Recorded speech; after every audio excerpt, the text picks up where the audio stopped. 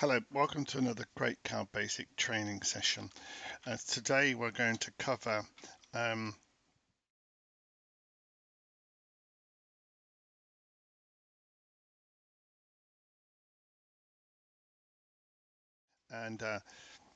this session number 5 is the fifth, therefore, and we're going to control some LEDs, and we're going to use a software method, and we're going to use a fixed method of setting up PWM. Let me try and explain what that is. I have a piece of paper here.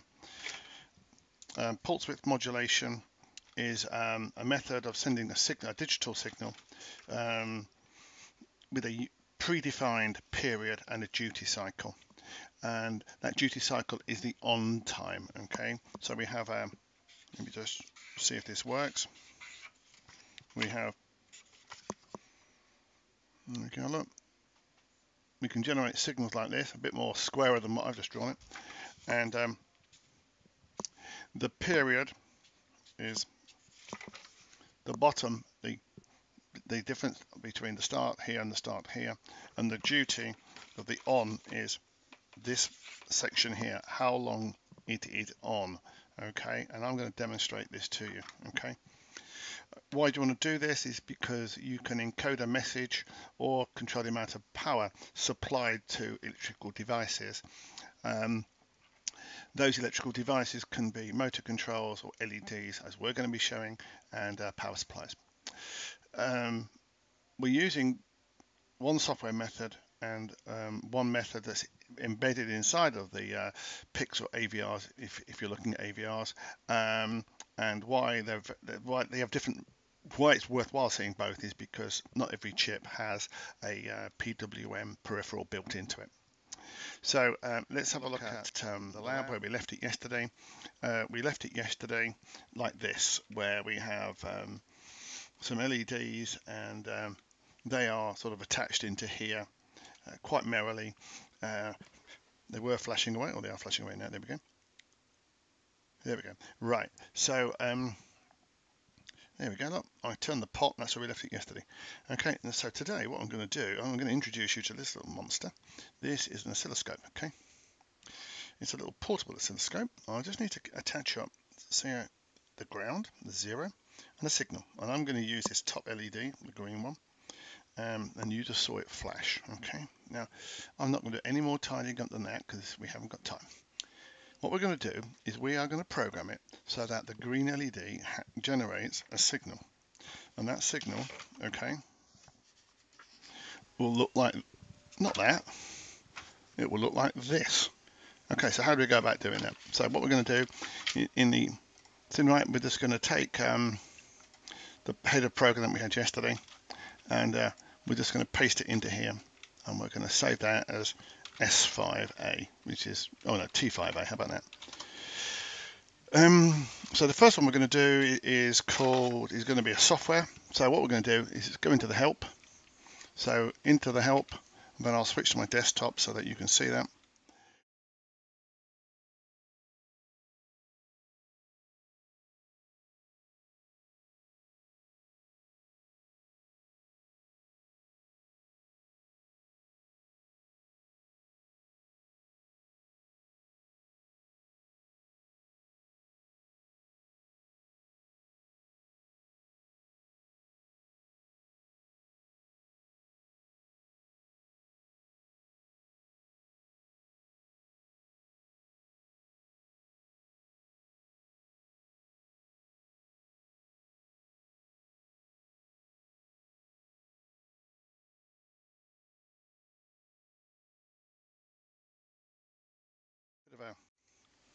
It won't work because this port here is incorrect. We do need, if you look through the help, you need to set a constant called PWM out 1. Okay, we just need to set that to our LED 1. Okay, and fortunately for us, look, it's going to set the PWM out, which is the command that we're using. Okay, and we're going to read it in from our potentiometer that we had set yesterday. So if I program that, we might see something. Oh look, down in my oscilloscope, I can see it. Now I'm going to control the oscilloscope, okay, through some software, and you can just see my desktop for a second, right?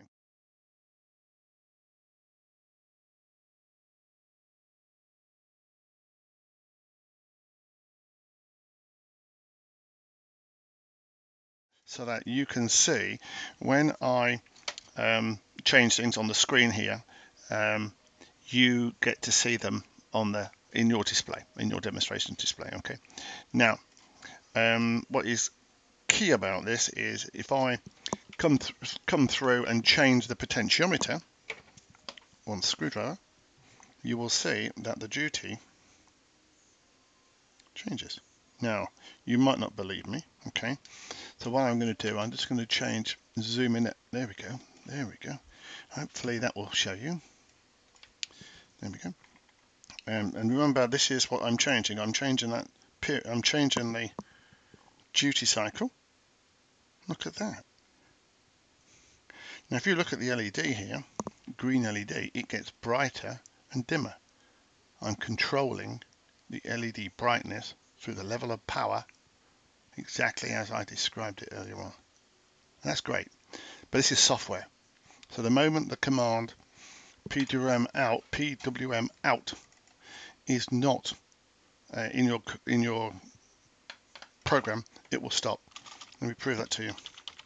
If I just put a wait of 5 seconds on it, no matter what that LED, whatever that potentiometer is set to, it only sets it, and then it goes, look at the scope, it's gone off for 5 seconds. Comes on, and you can see that that is software. So let's just do it in hardware now, okay? Again, take a copy of the program, create a new program, save it as training 5B. Okay, so let's go back into the help.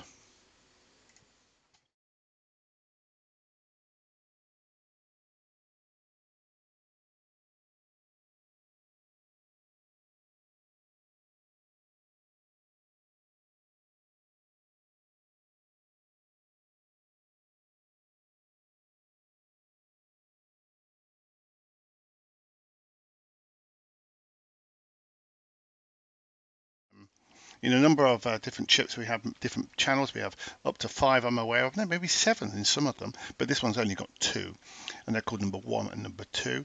So if I just take that one command there and put it in here, and put a do forever loop there, this would actually power up on some chips, but not every chip. If your chip is a PPS chip, you need to do the following. You need to open up the PPS tool, which I've just done. You need to select this CCP1. CCP1 is a channel for PWM we're going to configure, and you attach it to RA1, which is our LED. In actual fact, we'll attach it to all the LEDs just to prove it to you. No, we can't set it on. We cannot add it to 3. That was a mistake by me, so clear that down.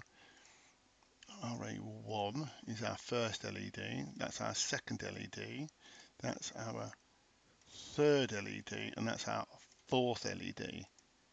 And we're going to copy that into our cut and paste buffer.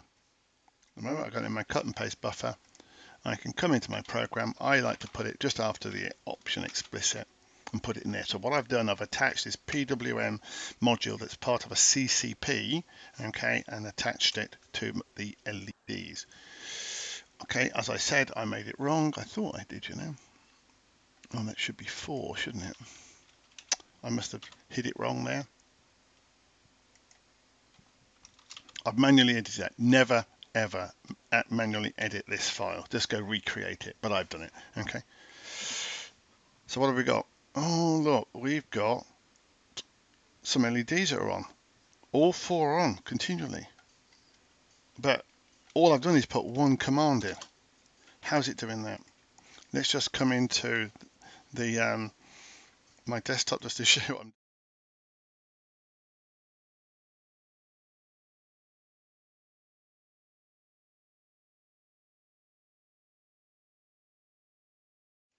I'm. we have a square wave down here, so it's doing something. I'm going to explain how it does that, and then the meter, I'm just going to measure the frequency for you.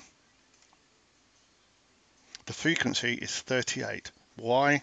Because PWM has a setup. It has a set of defaults, and those defaults are the following, and they're in the help, okay, so you don't have to struggle, okay. You can then change them. So if we look at the help,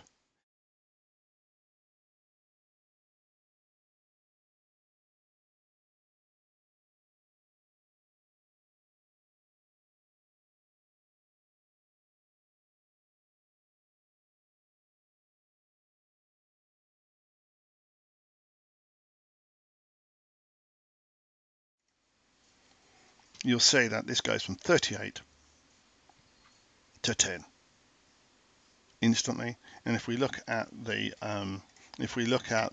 oscilloscope, we can see something's happened in here because the frequency has changed, because we're running a bit slower. There we go. Now, what I'm going to do this time is I'm going to change the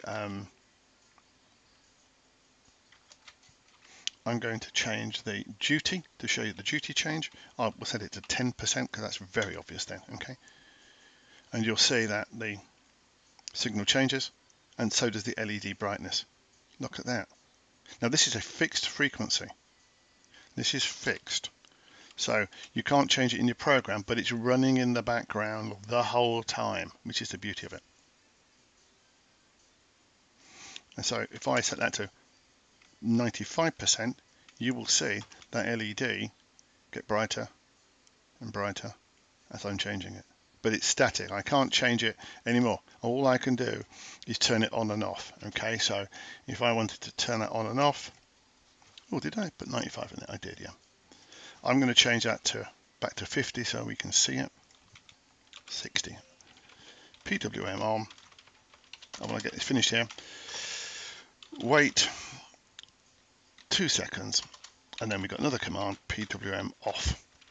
Okay, and it will then turn that LED on for 2 seconds, and then turn the pulse width modulation off for 2 seconds. On and off. Let's recap. We can do it in software. We can do it in a module that's called CCP1 PWM, and we can set the frequency to whatever we want. You know, we did it here. Frequency of 10, frequency of 40. I can hit it. You might not believe that it's doing it, but let's just go into the meter and see what it's doing. Here we go. You might not be able to see it exactly. Well, wait a minute. I can zoom in on that. I believe I can zoom in on that. There we go, 40. So whatever I put in my source code, I get down on the, and you can see it's going on and off every 3 seconds. And if you notice, I haven't spotted that, all 4 LEDs are coming on because I can now control 4 outputs with a PPS chip. Okay, so today I wanted to show you software and some static hardware done. Let's call that a wrap.